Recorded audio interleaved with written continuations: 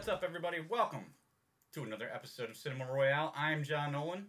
I'm Travis Thompson. I never know if I'm supposed to introduce you or if I just like leave the opening and you take it. Sometimes you do, sometimes you don't. I don't know. I don't know either until you actually just kind of stop talking like you did right then. Yeah. So. We like to keep it unpredictable is what we like to do. So, what's up, man? How's your week been? That is a good thing to be unpredictable about. Yeah. Absolutely. Don't want to get boring. Yeah. How's your week been, man? It's okay so far. Yeah, I've been playing Mass Effect 2 all day, so and now I've got E3 on in the corner over here, so it is E3 right now. So anything major announced? I don't know. I can't tell what's a big announcement anymore. I mean, seriously, I can't. Some people are excited for games I've never heard of, and a lot of these games I don't seem to have much interest in. But I am looking at the Halo Infinite trailer, which looks kind of interesting. Oh yeah. Yeah, I can't get on board with. I definitely know Halo, so. Right. Well, yeah. So a lot of people are really into Nintendo. Like the Switch, obviously, is huge. My brother, diehard Nintendo fan, plays the Mario games. I have a Switch. I just can't get into it. They're like all the games seem. I'm gonna alienate some people, but childish. Like it's more like cartoony, jumping around stuff. So. Look, if you got Nintendo, you ought to know what games you're gonna be getting. Yeah. You ought to know that by now. But I mean, the Mario games are still solid. The problem is, I mean, I don't know. Like, I didn't like the last one, the Paper Mario, so much. I loved it like for the first day, and then I hated it after that. The problem with the Nintendo games is that I don't. They're the ones they have that aren't like Nintendo only, Nintendo exclusive. Right. My Xbox One. Yeah, so, that's true. So that's a problem. But you know what's good news though? Overwatch is going to be cross-play now. Finally, we can play Overwatch online and I don't have to buy it again. And I also picked up that volleyball game you talked about. I think we were off air, so. That's Knockout City, huh? Yep, Knockout City. I got it and played through the tutorial. It's actually really friggin' fun. It's fun and it's simple. Yeah, which I can appreciate. I'm going to send you a crew invite then. Yeah, man. I will be there. And at the end of the show, anybody out there, we've got our all of our handles. We'll have our email and our Twitch handles. So if you want to play too, just let us know. We'll streams in Knockout City. Yeah. Just let us know. Get our handles at the end of the show and send an email or a DM or something like that. And well, Travis will hook it up because I don't really know how to do that. Apparently, I turned into an 80-year-old man. But you've always been better at this stuff than me. Let's not dwell on video games too much, the way we always do. Let's talk about movies. We got a few of them we're going to talk about this week. In the Heights came out this week. We're also going to talk about Infinite with Mark Whalberg and Antoine Fuqua, which is out exclusively on Paraount Plus. And we're going to talk Hitman's Wife's Bodyguard, which opens next week, but reviews are out now. So yeah, we can talk about that. So we're going to talk about those three movies today. Then we got some other news coming up after that. So which one do you want to start with? Do you want to start with In the Heights, which did not do well at the box office this weekend? Well, that's actually, before we even jump into the reviews, after last weekend, it looked like the last 2 weekends even, really, the box office was starting to come back strong. And then this is the first weekend where we really had two potentially big movies, In the Heights and Peter Rabbit 2, coming out. And none of us saw. Apparently nobody else did either because they both underperformed. I didn't see the first one, so I wasn't going to go see the second one either. So, I mean... Right.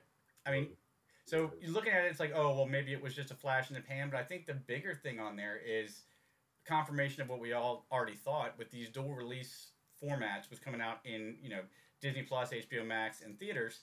Only the movies that you would need to see in the theater are you going to see. That's most likely why Into the Heights didn't do that well. I mean, the hype on Hamilton's still out there, but it's not something you really need to see on a big screen. It's on HBO Max. That's probably the thing that's hurting In the Heights. I think by now, I mean, I know I've probably talked about In the Heights enough, either on the site or even mentioning it in here. I absolutely loved it. And the reviews for it have been absolutely amazing. A cinema score, you've seen the raves all over online and TV and such and so forth. So most people know. Right. It was a really good movie. But is it the kind of movie that you feel like you need to go to a theater to see? Now, personally, I screened it in the theater. I think it's a million times better in a theater, and I think it is something that you would want to see in a theater. But it hasn't exactly been promoted that way, Mm-hmm. and I think they haven't done such a great job of like TV promos have not been great for it. So I So watched it on HBO Max, and that kind of surprised me. But what usually it's big special effects or a horror movie, the audience reaction type thing. But so sound, what is it about this that made it better in theater? color, sound, color, energy, all that stuff's better All of it. for a movie Yeah. like that, which is very energetic. I think it's and got a lot of great music and vibrant colors all over the place. It's a million times better in the theater than it is on TV on Yeah. HBO Max. I mean, So it's everything you know about Latin culture patched into 90 minutes, where energetic, vibrant, musical. should we have Angela come here and do the review then? I Because probably should have, to be honest with you. But it's that's what I've always what Travis is referring to is my wife's Puerto Rican, but what I've always loved about the things that she's introduced me to is what it shows in this movie is it's everything seems like a little bit happier. There's a little bit more energy in every celebration. did she watch it with you? Yeah, Okay. yeah. Well, she loved it, but she also and if you ever wonder about why representation matters, she loves anytime she sees a Puerto Rican person on a movie or TV. She automatically loves a movie because you don't see it as much as you could. But she was in the bag for it, and I kind of was too. I mean, we're both huge Hamilton fans. Even my kids know all the songs. Say you're both Puerto Rican, which I was gonna be like, now that's a revelation. No, Irish, burn in the sun right here. But yeah, no, both big fans of Hamilton. Obviously, Lin Manuel Miranda, wrote the movie and the songs, and like I said, we were in the bag for it, but I didn't expect it to be. See, now you said that, and then he didn't even mention John Chu. Well, but John Chu, I'm fine with John Chu. I think I liked his G.I. Joe. Crazy Rich Asians was good, but he's not a game changer for me. Okay, but John M. Chu, whether he's not a game changer for you, he's a game changer for a certain kind of movie. I mean, this is the guy who did the Step Up movies and made them look great. No, absolutely. I mean, yeah, I always forget he did the Step Up movies. Right, it's probably the reason why he's doing this movie more so than for anything else he's ever done. He's certainly not doing it because he did G.I. Joe Retaliation. Well, yeah. And you could probably say he's doing it because of Crazy Rich Asians. Right. I would say without Crazy Rich Asians, he's probably not doing this movie at all. Mm-hmm. Found somebody of Latin heritage to do it, probably. Which was funny that they didn't. It is a little interesting, and I've heard a lot of complaining about that on Twitter. Mm-hmm. A person of Latinx culture to do it. But honestly, I think you go with the guy who's got the experience and the guy who makes this kind of movie pop. And if Lin Manuel Miranda was fine with it, then I'm fine with it. Yeah, I mean that's the goal, right? The best man or woman for the job. I think he's the best possible director for it. Honestly, his choreography is incredible, and it's incredible in this movie as well. I was having a ball watching it. I was smiling the entire time. I loved every single character in it, and that's very rare. And this movie also helped win me over for Anthony Ramos, who's an actor I've never really gotten into like that. And I've seen him in some really. I never have. I've seen him do these Monsters and Men, and of course, Stars Born, and so forth and so forth. But I never really dug him as a leading man until this movie. So yeah, I mean, the Hamilton alums are all they take time for me. Like I wasn't into Debbie Diggs until Blind Spotting either. So now was the first place you saw them, or first place you noticed them in Hamilton, or elsewhere? I don't remember, honestly. Because Anthony Ramos and Daveed Diggs specifically are the two that jumped off the screen the most when I saw Hamilton. Obviously, screen, I didn't see the stage production, but those two jumped off, and I was immediate fans of both of them because they're so awesome in that play. And Ramos really, obviously the subject matter was going to pull us in as a family anyway, but Ramos was one of my main draws to it. I think he's, kind of electric. He can carry it. He's a great actor who's probably got a lot more film work in his future, but holding the whole thing is really easy to pop. Well, it's not easy to pop. It's easy to do well in an ensemble that's all good. And everybody's on the top of their game, but and this was an ensemble. Don't get me wrong, but he was the main character. I think he held it well. Yeah, no, I totally agree. I like the entire cast from top to bottom. So, Jimmy Smits had to audition for this. Doesn't that seem weird? No, it's Jimmy Smits. I know who he is. I know who Jimmy Smits is. It's Bobby Simone, man. It's from NYPD Blue. I know who Jimmy Smits is. Well, I know. I'm just saying, but it's like Jimmy. You don't ask Jimmy Smits to audition. I mean, especially if you're making a movie about a Hispanic New York neighborhood. I mean, that's like what you're saying is you could just get any Hispanic to be. No, I'm saying you get Jimmy Smits is the Hispanic you get for that role. Because he's been a trailblazer for them. Okay. I know that, but it's still a role that requires a certain, like, him to do certain things. Like, if it was just acting, then okay. Fair enough. Then you probably don't. I mean, he is Bail Organa, but whatever. He is Bail Organa. Yeah. I mean, but this requires a little bit more than just acting. It requires a lot of singing, a little bit of dancing, a little bit of all that stuff. So, yeah, you make an audition. It's not bad. Look, he got it, so obviously he did fine. So, who cares? Neat little trivia point I thought was funny. But yeah, I mean, the thing I liked about it the most, honestly, is that... If it's Eugenio Derbez or something, then you'd be like, what the fuck? So... Yeah, fair enough. Every movie's got to have that structure where it's, building up, everything looks great, something bad happens, hero fixes it, gets better, credits. But this did have drama to it. There were points here and there, but more than anything else, it was just a celebration end to end. It was joyful and happy, and I think that's something that's the reason you go to the theaters to see this. Now, not having seen it in the theaters, I'm being a hypocrite here, but that's the reason you go to see it. After the year everybody's had to be in a room full of vaccinated people and watch a joyous type movie like this, that's what the movies were made for. Yeah, I mean, it's a little bit bittersweet at times too. It deals with gentrification and also immigration, and it deals with a lot of really serious topics too. Mm-hmm. So it has a lot of stuff going on here, but mainly, yeah, this movie is a tribute in a lot of ways to neighborhoods like Washington Heights, which in some cases are disappearing around this country. So, yeah, I mean, like I've said a million times before, as soon as it was over, I wanted them to restart it, and I would have sat there and watched it again. So, right, it's on HBO Max now. I'm actually surprised it doesn't play in this house more often, surprisingly, considering the other person who is in here with me. Yeah, so I'm surprised. Nice. But it's a fantastic film. I hope people look.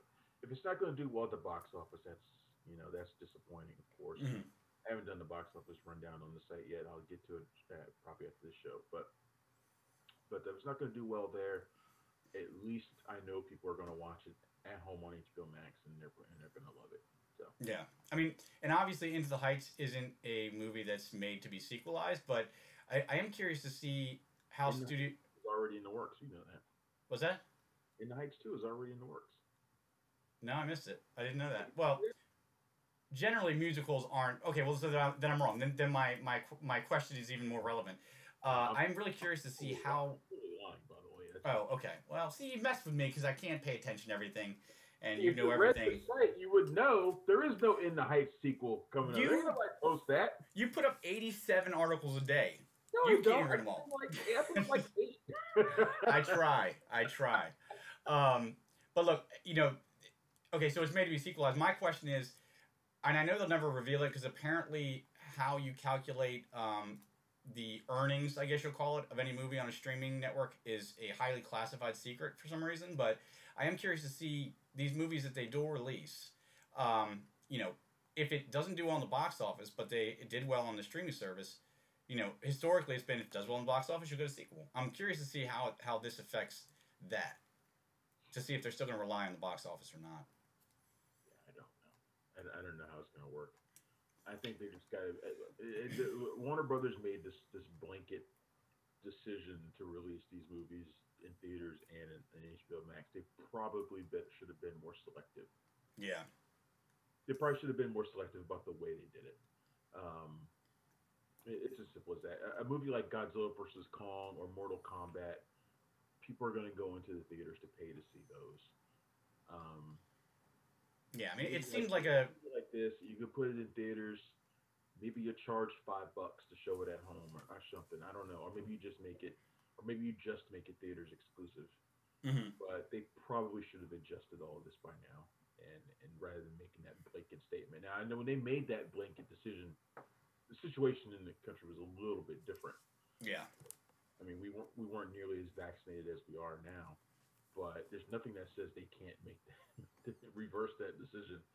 In fact, I'm sure most directors would welcome the decision to have their films shown exclusively in theaters.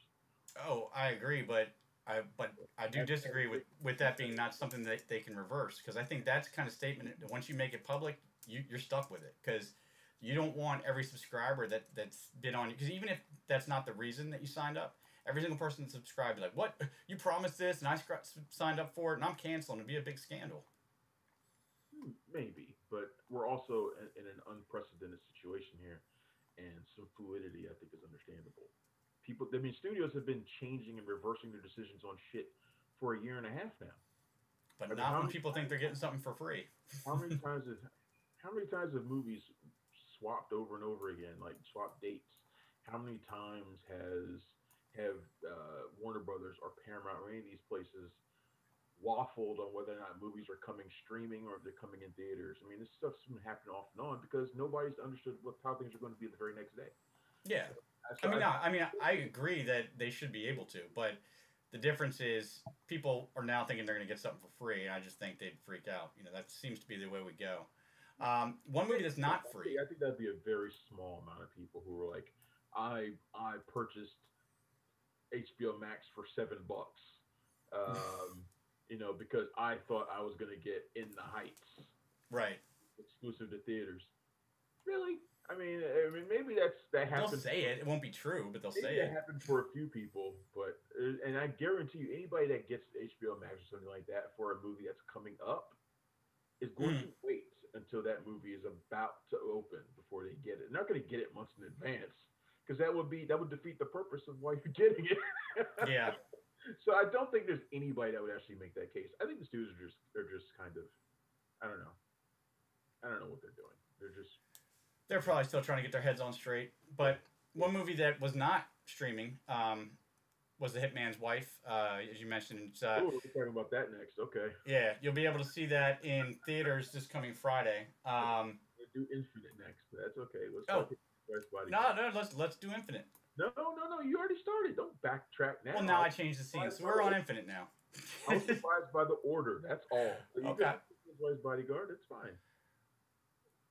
Well, we're on. I changed the scene. I'm not going to change it back. So I'll make people have epileptic seizures if I keep changing it. Do you have Paramount? Now we're talking Infinite. We're talking Infinite. Yes. I need to get you a preview screen over there so you can see what I see. What was I going to say? Do you have Paramount Plus or CBS All Access, where they're calling it? No, I don't. I can't find any reason to get it. I don't like Star Trek, so I can't find a reason to get it. Yeah, I mean, they do have a bunch of good stuff on there, but it's nothing that pops out. It's like old TV shows that you would watch if you had the service, but nothing you'd get the service for. Yeah, none of that stuff would appeal to me. I wouldn't watch any of it. Like, I don't watch old episodes of anything now unless it's Seinfeld. So I don't need Paramount Plus for that. Yeah. So yeah, there's no reason for me to get it. And Infinite would not have been something to make me get it either. And look, I don't think the movie's awful, but it don't make no sense. So that's the biggest problem. Yeah. Infinite was going to come out in theaters. But it sold to Paramount or CBS Viacom, whatever, and they decided to make it a Paramount Plus exclusive. So you can't even see it in theaters. You can only see it on Paramount Plus. And they did this for a specific reason, because they really don't have any blockbusters on the site, on the streaming network, unlike Netflix and Apple and Amazon have blockbusters coming out all the time. Paramount Plus doesn't, and this is their way of trying to attract people to the service. So the film was directed by Antoine Fuqua and Mark Whalberg. Quick, what was the one movie they did together before this? No clue. The only movie that came to mind was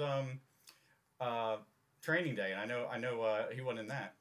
No, it was Shooter. They did Shooter. Shooter. Oh, okay. Yeah. It was the one and only time they had teamed up before this. This is their second collaboration. Mm. And Infinite, it's kind of like Highlander meets like the Old Guard, kind of. Right. It's basically Mark Wahlberg, who, let's face it, Mark Wahlberg, he never can play a guy who's not tough in some kind of way. Like every single movie he does. And when he tries, it's so horribly stupid. Just watch The Happening or something like that. Even in this, like there were a couple times where he showed like brief moments of vulnerability, but not often. And in this movie, it's kind of funny the way his character just is immediately leaps into whatever this crazy world is that he's in. Yeah, he plays a guy who has flashes of memory from lives he never lived, and he has all these skills that he never really trained for. Like he can fight, he can forge a Japanese sword like fucking Hattori Hanzo or something. He can do all these things that he never really trained himself to do, and he knows all these things that he never thought he'd do. He's like a walking encyclopedia. Right.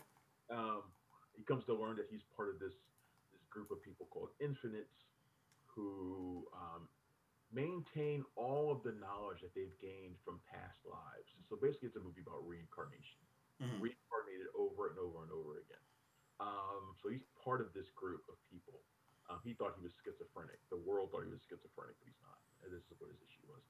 He finds out there's another guy out there played by Chiwetel Ejiofor who was slowly being pigeonholed into this type of smarmy, pompous villain role. A guy who's trying to wipe out all of the Infinites, but he's trying to destroy them. It really was quite clear as to why he wanted to do that, considering he is one. I guess he got tired of the whole reincarnation thing. It's just really kind of stupid. It didn't really make any sense. But whatever. So it's kind of like there can be only one scenario, except there's going to be none. Right. He's trying to wipe them all out. So Whalberg and his team that he's with set out to stop Chiwetel Ejiofor's character before he can destroy everything. Oh, his name is Bathurst, by the way. So yeah, it's Bathurst. There you go. Yeah. And Dylan O'Brien factors in this as well as an old friend of Bathurst's. He's also, I guess, the guy who Mark Wahlberg's character was in a previous life. Although that stuff really made much sense to me either. They both felt very contemporary, like they were within days of each other, but they're not somehow. Yeah. That wasn't really spelled out as well as it should have been. He holds some big secret, within him as well. So that Bathurst is trying to find. Bathurst, God, the name is terrible. But anyway, yeah, this movie is kind of a mess. Like I said, it doesn't make a whole lot of sense. If you think about it too much, it's really, really stupid. But Antoine Fuqua is such a propulsive filmmaker that I kind of enjoyed watching it anyway. Some of the acting is pretty good. I thought Fuqua's car chase scenes, which there are a couple in this movie, were excellent. Like those are the best parts to me. Wahlberg's character, like I said, he's kind of ridiculous. He goes from this regular guy who can't get a job, finding out he's part of this basically immortal group, and he doesn't go through like the typical period of like adjustment where you're like, what the hell is happening to me? Reincarnation's real? What the hell has... He's just there. He's just in it. And it's just like, oh, and he's just, and it's like, he can't have, he's Mark Wahlberg, so he can't even have like that 5 minutes of like, I don't understand what's happening to me type of bullshit. And it's just like, oh man, it's just Mark Wahlberg for you. But if you can look past that, the movie's quite entertaining in an action level. And that's really about as far as it goes for me. But beyond that, it's pretty dumb. And I'm on the exact same page, but that's why it surprised me so much that this was the movie they chose to stream. Because I agree completely with what you're saying, and I can see that logic. They don't have any blockbusters there. But this is like a textbook dumb summer blockbuster. It's fun to watch. There's bombed at the box office, by the way. It would have. I think this would have bombed at the box office. If it had come out in the theater, I think it would have done poorly. Yeah. I don't think Wahlberg's not really a draw anymore, and I think the movie's almost too stupid. Yeah. I think it would have gotten horrible reviews and it wouldn't have done well. But then again, some movies like San Andreas, made $100 million, and those movies have The Rock. And, I guess Mark Wahlberg's about 10 years past that. But and people can understand a giant earthquake more than they can figure out some weird reincarnation mumbo jumbo. Yeah. Would have had to try to explain if it was in in the theater. Yeah. They didn't really have to try to explain any of that because it was on Paramount Plus, and they didn't do a good job of trying to. Either. Well, they didn't try at all. It seemed. I mean, my impression of why he didn't question anything and went right into life was because they were like, we don't feel like going. Then we'll have to answer questions if we have to explain any of this stuff.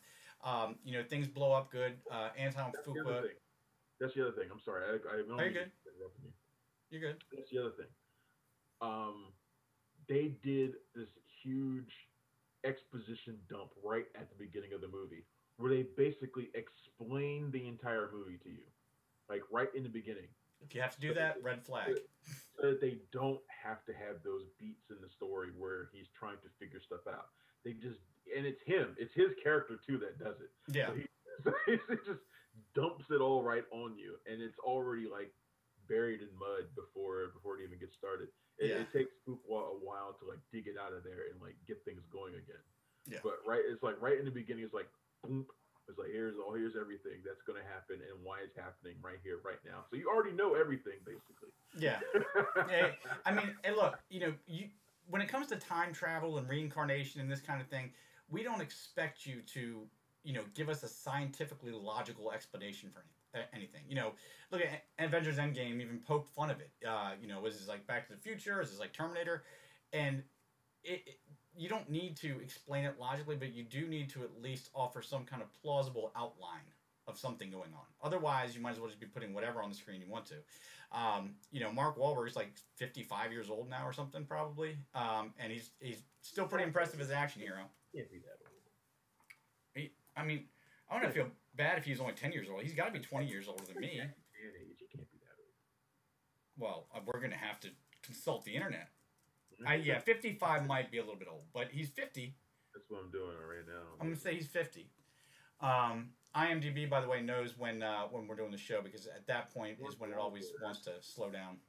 Mark Wahlberg is exactly 50. Born 1971. Yeah, so for 50, I'm 39 and I can't get out of bed without moaning in agony. So that's the shape of his life.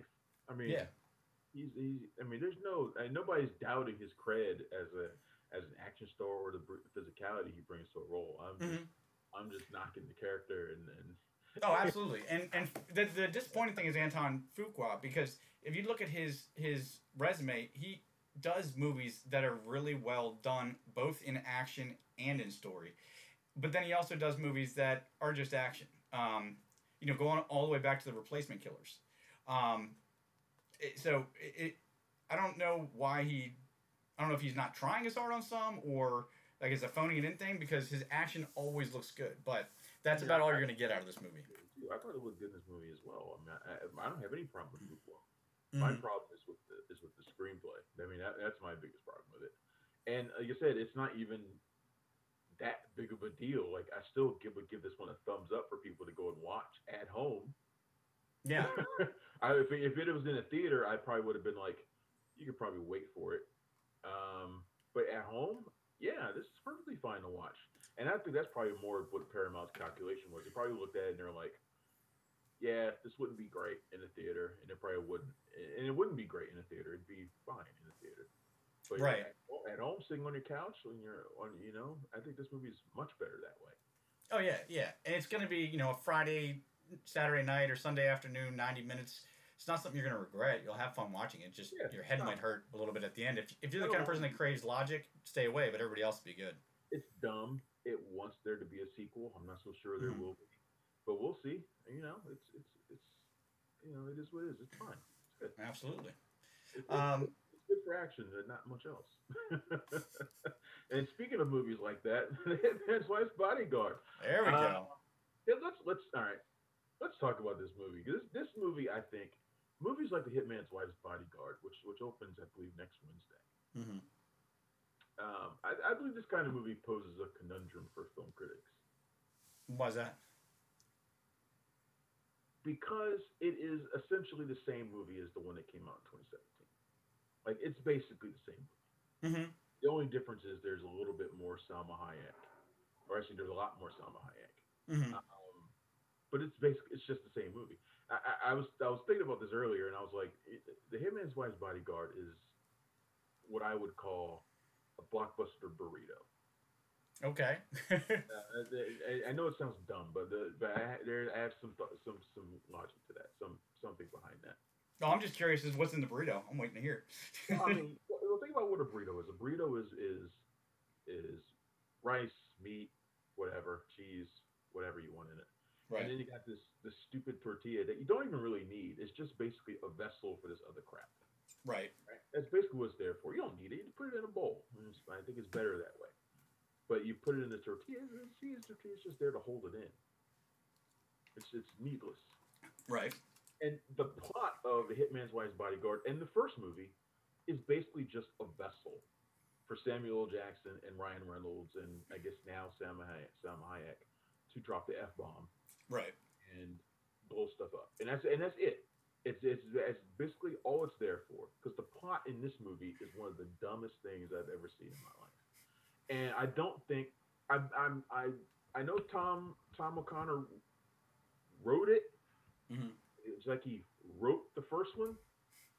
But if someone just came up to me and said, yeah, he didn't really write a script. He just kind of sketched a couple outlines out and it's the elevator pitch. Instead, just go with it, just wing it. Yeah, I totally believe him. Oh yeah, and the plot has Antonio Banderas is in it. Which, by the way, you're going to do a Desperado reunion between him and Salma Hayek. Can you give it or something? Just something. Yeah.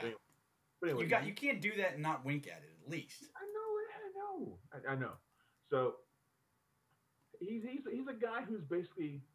He wants to put Greece back on the map, basically. He wants to make Greece a powerhouse again or something. So he's like angry at the European markets or some dumb shit. It is the most absurd fucking plot.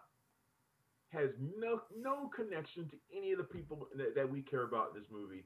It is absolutely stupid. It is the dumbest thing. And they shouldn't even put it in there.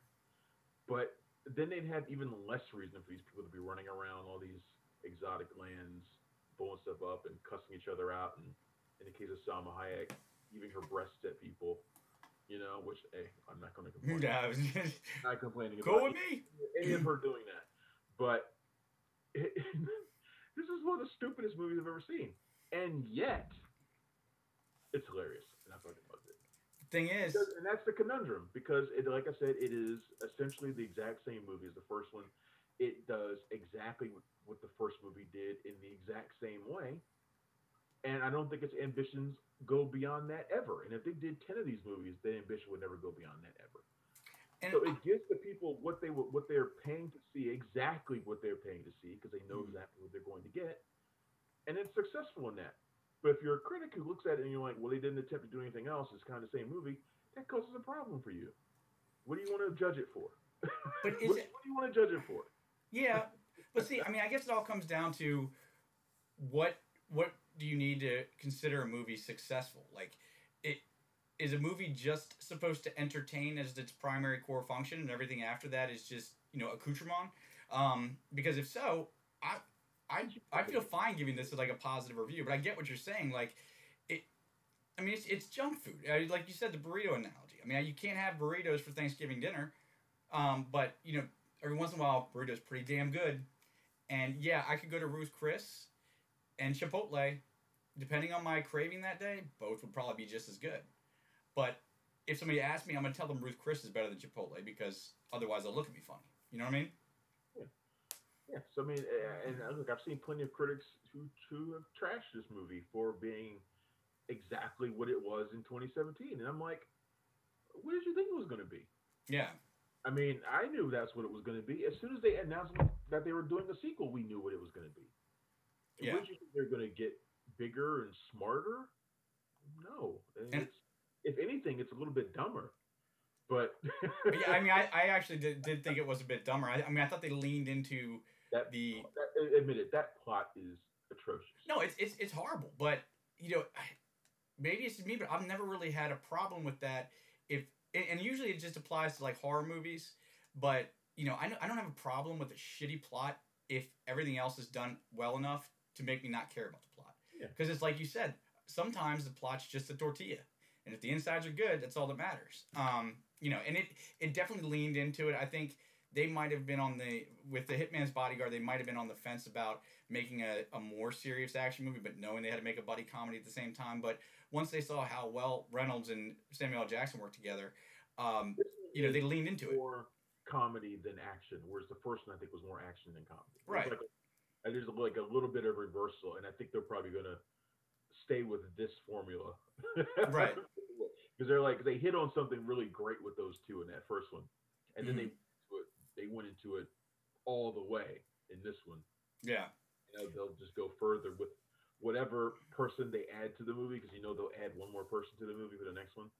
So they'll probably like the Hitman's bodyguard's girlfriend, or the Hitman's ex-wife's bodyguard. The Hitman's bodyguard's wife's mistress, or mister, I guess. Because Ryan Reynolds needs a partner now, right? Like he needs a girl. Yep. Oh, he needs a girl partner. I'm thinking Jason Statham, but okay. I think that would be Charlize Theron, because we haven't seen her do anything really funny, and that would be fun to see. I think that would be a great choice if it were her. I think they'll probably go with somebody a little bit lower on the star wattage scale. What, they don't want their cast salaries to be $150 million? Like Rachel McAdams. Yeah. Actually, she's kind of the go-to for that kind of stuff. Rachel McAdams would be like the perfect one, right? Like the perfect person to be like that fourth person. We know she can handle herself in both action and comedy. She's done action comedy before, right? So, and she's a big name. She'd be like the perfect choice. Yeah, she basically plays the same role she did for Doctor Strange, like in the hospital scene, but you stretch it out to the whole movie. I think it'd be more like her role in Game Night. Oh shit, I forgot about that movie. Yeah. Okay, yeah, I can see that for sure. Something like that would be perfect for her. Her and Ryan Reynolds seem like a couple. Like I could see them as a couple. Honestly, after seeing the like Michael Caine to be like the resident old guy who's who's like either shady or like a weapons dealer or something or whatever, or both. And then in the fourth movie, when they can't figure out how to beat the bad guy, bring in Danny Glover as the old wise person to tell them how to do it, and then you're good. But no, I just had something and I lost it completely. Yeah, I don't know what it was. It's gone. It's out of my head. We got a ton of news this week. Where do you want to start? So where do we fall in this? So In the Heights, we both really recommend. Mm-hmm. I think I recommend Infinite a little bit more than you do. Neither one of us thinks it's great, though. Yeah. I mean, it's fine to watch on if you already have Paramount Plus. I mean, let's put it this way. Look at what Paramount Plus offers before you get the subscription just for Infinite, because Infinite's not enough to subscribe. But if there's other stuff on there you like as well, it's not going to hurt you to watch. Right. And then we both recommend The Hitman's Wife's Bodyguard, even though it's dumb. Oh, yeah. Absolutely. Okay. Emphatically, even. Yeah. All right. Let's talk about what's going on in news. Yeah, we do got some stuff to talk about this week. Yeah. Got some big things. Let's start off with at least the biggest to me, which was the Motu trailer. Masters of the Universe Revelations. The Kevin Smith Kevin Smith led revival of the He-Man cartoon that sold so many toys in the 80s. I was really hesitant about this. He-Man wasn't at the top of my list. It was like G.I. Joe when I was a kid, but then it was definitely He-Man right after that. And Transformers, G.I. Joe, Mask, Thundercats, He-Man. You know what? He-Man is lower on the list because I didn't even think about Thundercats. And if you put Teenage Mutant Ninja Turtles, they're somewhere in the middle. Yeah. And you know what? Mask, one of the most underrated 80s shows. Nobody talks about Mask, but Mask was amazing. Forever, and they just never seem to do it. And it just never seems to happen. Yeah. I mean, it's ready for film. It's like the coolest thing. And that tractor trailer, oh man, that toy, it was like the USS flag to me. You were never getting it for Christmas, but it was awesome. Like the Rhino? Wasn't it called the Rhino? Oh, it sounds right, but I'm not sure. Yeah. But growing up in the 80s, I'm always a huge fan of that cheap sweatshop 2D animation style that that they all did in the 80s. So much so that I always have a hard time getting into anime, or like a lot of the revivals that happened in the last 10 years that adapted like that anime style. I just couldn't get into it, like Thundercats. He-Ra series on Netflix. Was that? He-Ra cartoon that was on Netflix. Yeah, yeah. Or it's still on Netflix. What did you think about that? I thought she was all right. I actually watched it with my daughter. We sat down and watched a series, and it was good. It was definitely watchable. It was definitely fun. It's like the animation in it though. Yeah, because that's kind of what I was getting to here, is that you've got that anime style like the new Thundercats did, which it's just too far to the anime side. She-Ra was a little bit closer to the I guess typical animation that I'm talking about, and He-Man's another step closer to it. So you still have like the slickness of that anime style, but they brought, I mean, the colors and everything's so vibrant in this trailer. And you know, a trick, if anybody ever wants to get me to like your movie or your show, Bonnie Tyler's Holding Out for a Hero, easiest way to get me there. I am brought back to the 90s. You know, you go and rent a tape from Blockbuster, a Fox tape. It was always Fox tapes. You pop it in the VCR and turn it on. First thing you see was an ad for all their action movies. And backtrack to it was Holding Out for a Hero. So that's like a big nostalgia move for me. But the trailer itself was amazing. I mean, it really got me hyped for the show. Yeah, I'm excited for it. I mean, it's always a chore to get me to sit down for any series at this point. Mm-hmm. But it looks. I think the animation looks fantastic. It looks like it's going to be. And when it was initially pitched, it was pitched as a continuation of the '83 cartoon, which is weird. Mm-hmm. But it was also pitched as an anime series, and I'm glad looks like it's neither. It doesn't look like anime, and it doesn't look like it's a continuation of that. It looks like it's going to have more action than the '80s cartoon did. It looks like it's going to be a little bit skewed, a little bit more adult, which makes sense because anybody who liked He-Man is an old man now. Mm-hmm. I guess so. I think it looks like it's going to be good. And it's going to give me a chance to see more of Beastman, who is one of the greatest villains of all time, one of the greatest doofus villains of all time. Yeah. And it also had one of the greatest doofus sidekicks of all time with Orko. And Orko gets Orko was not a doofus, though. Orko was smart. Orko was really smart. He's just not a powerhouse. He always seemed like it. To be fair, I haven't watched the '83 cartoon in probably 20 years. Yeah. But for some reason in my head, I always remember Orko as being like kind of at least a klutz, if nothing else. Klutzy, yes. Like think klutzy professorial. Yeah, there you go. Yeah, because that's kind of what I mean. But even he gets an amazingly epic moment. Now, the only thing I'm concerned about at this point is that they just cut this trailer really, really well. Because, I mean, there's some really epic moments in this. There's, beautiful animation. The voice cast is ridiculous. I mean, you got everybody from Mark Hamill to Cersei Lannister. Yeah, this voice cast is crazy, man. Mm-hmm. I wish I had that list in front of me, but the voice cast is tremendous. So the only thing I'm concerned about now is being let down when I see it, but I think it's going to be hard for me to do that, to be let down. Because what they're saying, what Kevin Smith's saying at least, is that each episode is like an homage to a different thing about the 80s, which could go either way. Like if it's too heavy-handed, that could take you out of everything and just be like, oh, they're doing a Back to the Future episode or something like that. Right. All right, here's the cast. Here's the voice cast. Mark Hamill as Skeletor. Sarah Michelle Gellar as Teela, Chris Wood as He-Man, Lena Headey as Evil Lynn. Love Evil Lynn.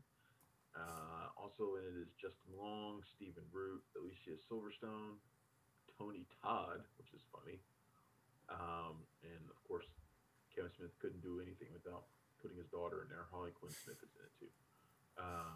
So yeah, pretty great graphic. At least it's his daughter now and not his wife, because at least it's his daughter now, and his daughter is somewhat legitimate actress. So yeah, because I could, all due respect, I could not stand her in any of the movies. She's just so annoying sounding and everything. Yeah, I mean she's a legitimate actress. Thanks.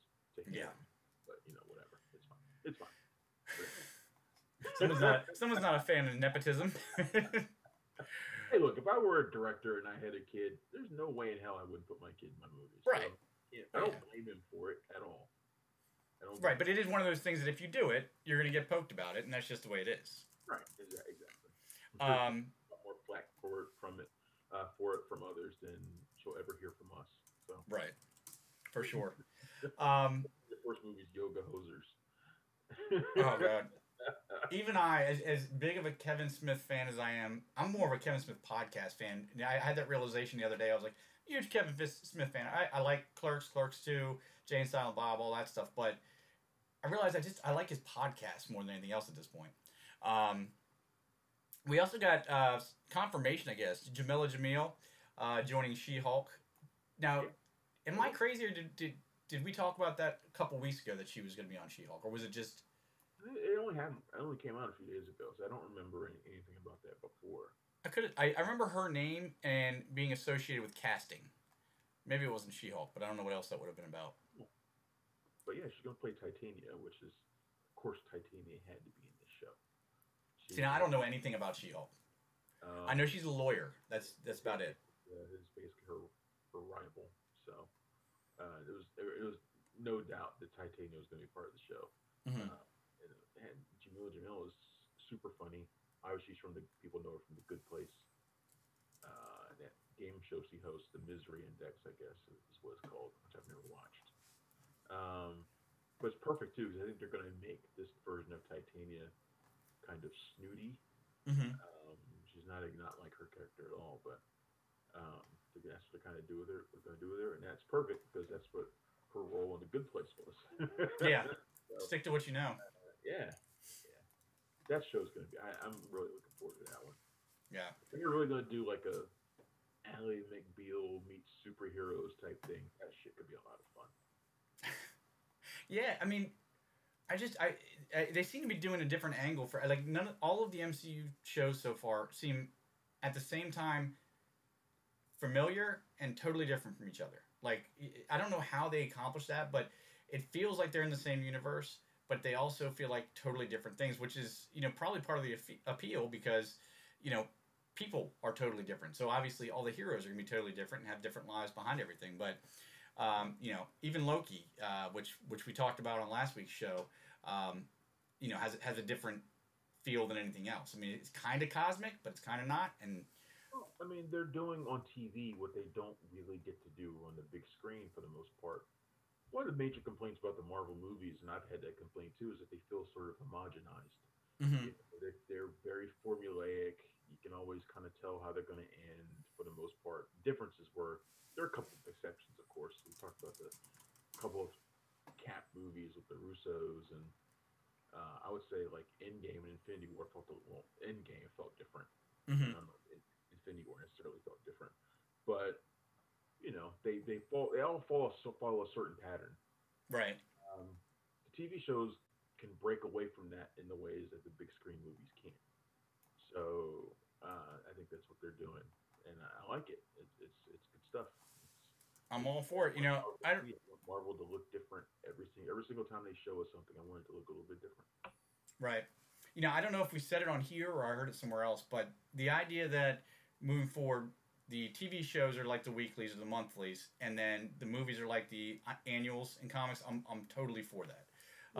There's no reason you can't do both, especially with the money they have to throw at it. The annuals typically were the shittiest comics of the year, so hopefully they ignore that part of it. All right, my analogy kind of fell apart there. I mean, no, if it's not your analogy, then it's not your fault. I mean, I'm just saying, like, if you're going to compare them to the annuals were usually like a backup story that they're like, let's just expand it and make it the annual. Right. The stories generally sucked. I mean, there were some that were good over the years, but I remember annuals being terrible for the most part. So.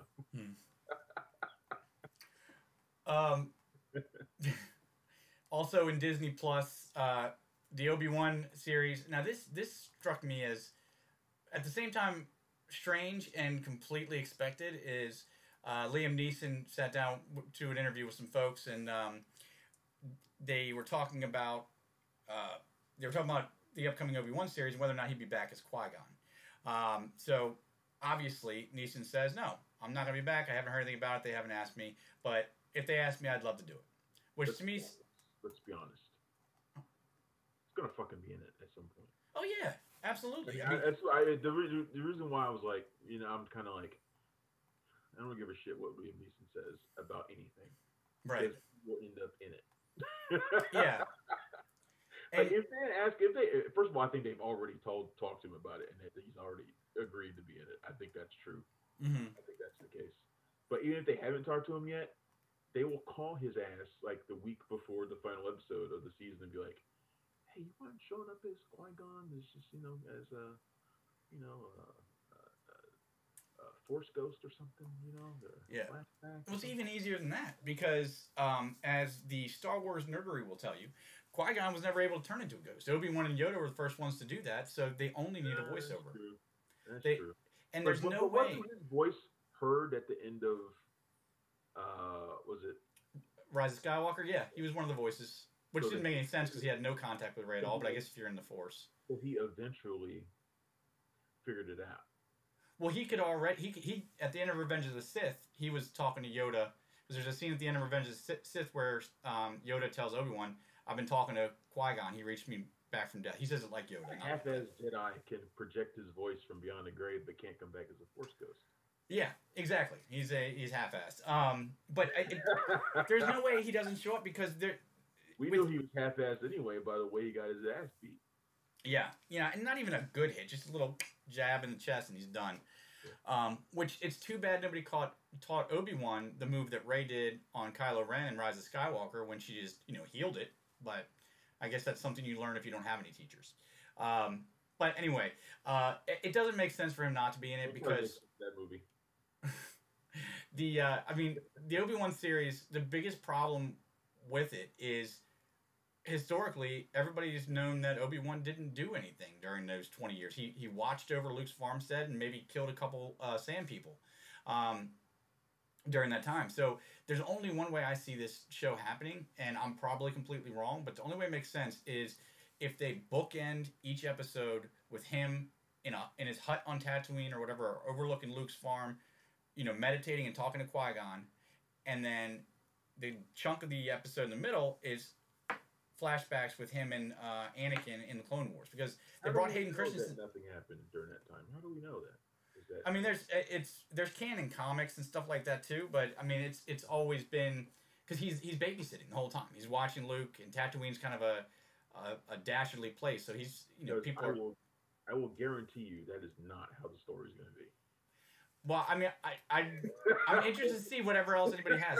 I mean, it could go wherever, but the thing is that the thing you can't explain then is Hayden Christensen's inclusion, because he's credited as Darth Vader. I get that, but there's no way Disney pays to bring Hayden Christensen back if they could pay a stuntman half to do the same thing. They're not even using his voice if he's Vader. They're using James Earl Jones. There's no point in him wearing a suit that you can't see who it is and coming on set. So obviously he's going to be Obi-Wan, unless they totally break from everything we know and Vader's not wearing a helmet.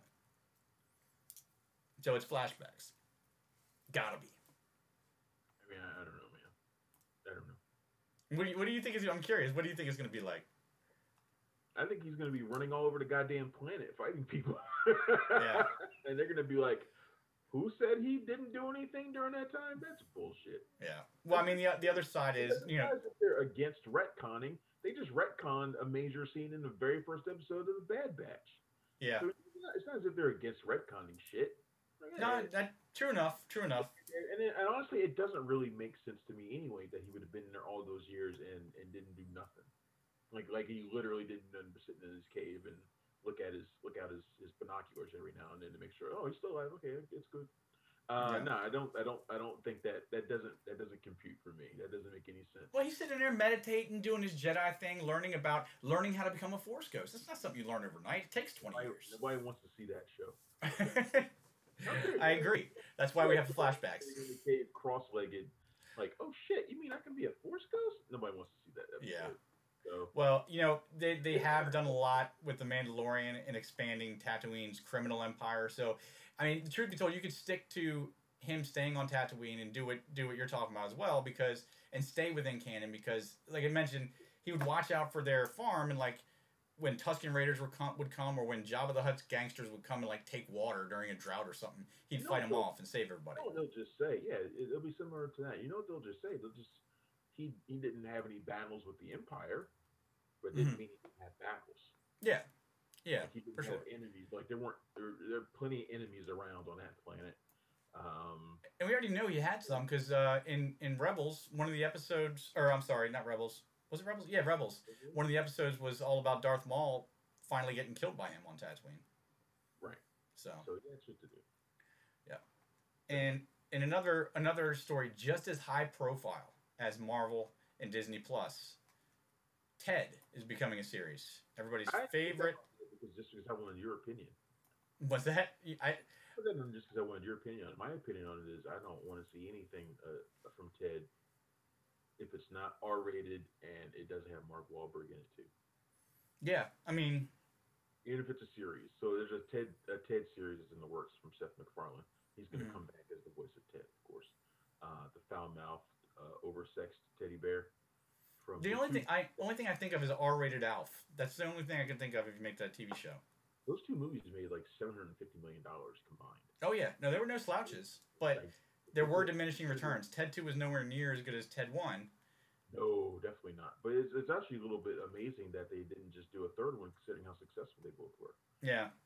I'm actually surprised that they're going this route to do a series when they could have done a third movie. But then again, it's been a while. Yeah. But still, I don't know. I'm surprised that he would do this. It does seem weird, especially because, well, I mean, I was gonna say he said before he doesn't like to do things for the money, but I mean, you know, Family Guy's still on 47 seasons later. I mean, he's got more money than he's supposed to do with. I wish he would coming back. That's what I want to know. That's what I was going to say. Is I wish he would just focus on the Orville and move forward, because I don't know if we've talked about that on this show or not, but I liked the Orville a lot. It was actually a really good show. Great, man. It's great. I was sad when it not ended during the second season but moved. Mm-hmm. And I don't know. It seems like that show is going to be short lived. After this, but I love that show. I've watched that a million times before I watched anything Star Trek that's not Next Generation or Deep Space Nine. Right. So. Yeah. I mean, I don't know. So Ted's becoming a series, and then the other thing that really kind of no Thunder Buddies, no Ted. No Thunder Buddies, no Ted. But the other thing that kind of put a big question mark in my mind was in 1994, Kingpin was a hilarious movie that people quoted and talked about for years and years. And I would like to say, you know, a little backstage knowledge. Before the show, you know, Travis will send me what the kind of things we want to talk about so I can get everything ready. And I totally just looked at the thing. I was like, I didn't see any Kingpin stories. So I went and got a picture of the Kingpin, you know, the Spider-Man villain, and got it all set up. You got a picture of Wilson Fisk? Well, it didn't never cross my mind in a million years that, and I didn't see it on the site. I must have missed that one too. It never would have crossed my mind in a million years that we're talking about the Farley Brothers movie, which, hey, it was great in its time. But the only Farley Brothers movie I like. Yeah, and the only problem with it is it did kind of taint Lin Shaye for me for the rest of her career, and I love Lin Shaye. I actually, you know, when we did a while back, and you guys can find it on one of the YouTube channels, we did a screening and a Q&A with her, and sweetest lady, I'm sitting there talking to her, and all I can see is her going, ah, and I'm like, oh, can't do it. Damn you, Kingpin. Vanessa Angel, yay or nay? 100 times yay. 100 times yay. Love Vanessa Angel. That was a coming-to-age favorite of mine. Kingpin, I just think it's the most brilliant thing the Farrelly Brothers ever did. I never could get into, you know, the Dumb and Dumbers and Me, Myself, and Irene, I think is one of theirs too. There's something about Mary. I couldn't get into those. I never could get into any of those. But Kingpin was perfect. And basically it's a bowling movie, if you don't know. If you've never seen Kingpin, it's a bowling movie with Woody Harrelson, Randy Quaid, Vanessa Angel, and Bill Murray. And it's like this traveling, it's kind of a road movie, you know, where Woody Harrelson, I swear Woody Harrelson is in every fucking movie. At some point, yeah. He's the white Samuel L. Jackson. I was thinking about the number of franchises he's been a part of. Hunger Games, Star Wars. Is he in Marvel? Planet of the Apes. Planet of the Apes, yep. He hasn't shown up in Marvel though yet, has he? I mean, he's going to be in Venom. Oh, duh! Yeah, that's right. He's Carnage. Venom. Yeah.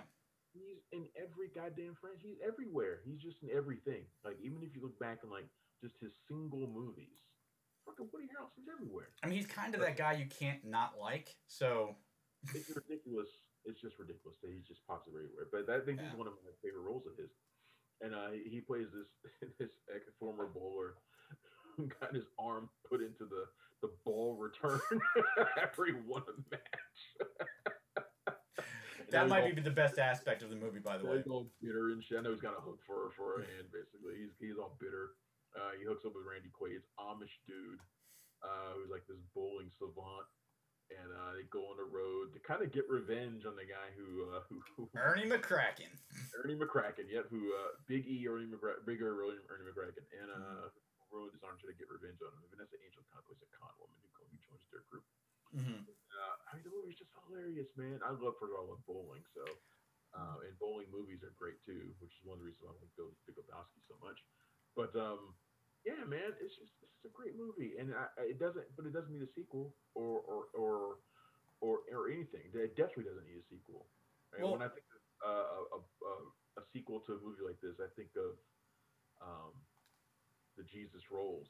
Yeah, that awful spin-off movie that John Turturro did a year or two ago that I watched, and I was just like covering my eyes. It was so bad. Well, and they have something else in common, and that's that, you know, the first Kingpin kind of lived and died on the relationship and the chemistry between Randy Quaid and Woody Harrelson.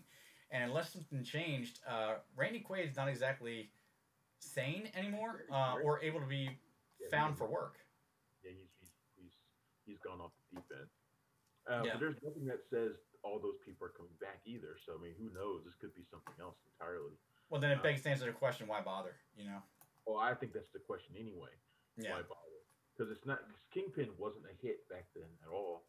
Right. In terms of Farrelly Brothers canon, it's kind of like the forgotten movie. Because it's not Dumb and Dumber. It's not anything like the movies that are on it's not even Shallow Hal. Mm-hmm. Like in terms of like Farrelly Brothers, like quote unquote cult classics, it doesn't register for most people. In fact, most people didn't even see that one compared to all their gigantic hits. Mm-hmm. It's like the lost film for them. So it's like, who's the audience for? Like, I don't know who this is for. Like, is it for me? Like, if you're making it for me, that's fine, you know. But there's no one else out there that's like aching for a Kingpin anything. Not a sequel, not a spinoff, nothing.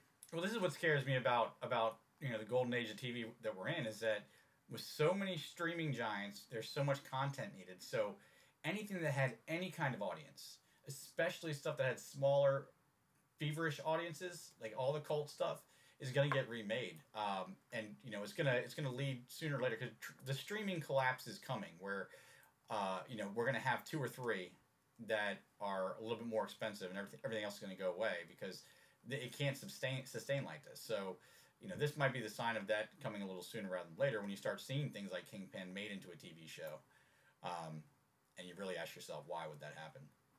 Yeah, it definitely does not need to happen. Yeah. And this comes from someone who loves Kingpin to death. It doesn't need to happen. In fact, I think I would do Kingpin today on my 365 days of film list that I've been posting all year. I need one for today. I think it'll be Kingpin. There you go.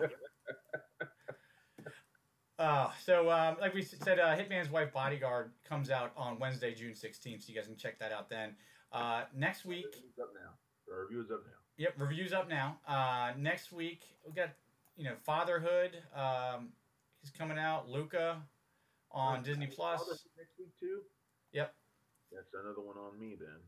And that's not much else until F9, Fast and Furious 9 on June 25th, the following Friday. So you can check out the review for the Hitman's Wife Bodyguards, as well as everything else we wrote about today and everything else that came out.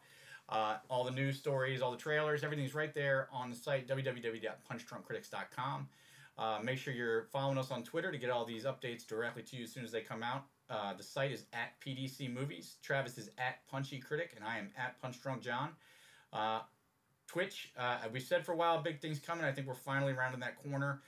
We might even add a second Twitch handle to this listing pretty soon. Travis is at cinematic_enforcer, and I am at gonna have to do that soon. No, that's not really. I have to get my Twitch handle soon. So we're gonna be looking at that to do some fun things and some interactive things with the audience. You know, get you guys involved a bit. If you have any tips, questions, if you want to join us playing some games, if you want to tell us how much we suck, whatever you want to do, info@punchdrunkcritics.com is the email address. Just shoot us an email. We'll make sure to get back to you. And that's all I have. So, you got any? Yeah. What else is? Look out for some interviews. You got some big interviews coming up in the next few days too. I know I talked for this too. Vanessa Shaw for 12 Mighty Orphans. It comes out this week. Love her. Posting it. Yeah, me too. I got to talk Ladybugs with her. Nice. Her first movie. So that interview will be up this week. We got interviews for the Tomorrow War coming up as well. Chris Pratt and some other people. So we got that. Got a bunch of stuff. And I'm doing my first review for RogerEbert.com this week. Nice. They seem to pull a lot from DC. Well, I mean, half the people who've written for us in the past have written for them, so. Yeah, that's true.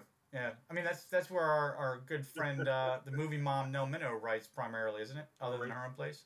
Our friend Rocky has written for them multiple times. They asked me to write something, so I did that.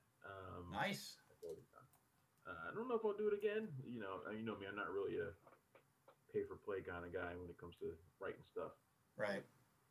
Unless it's Joe Blow and I'm doing videos. But they asked me nicely, and so I'm going to do that. So that's done. It should be out this week. So look at RogerEbert.com for Travis's feature there. Yeah. So a lot of stuff this week.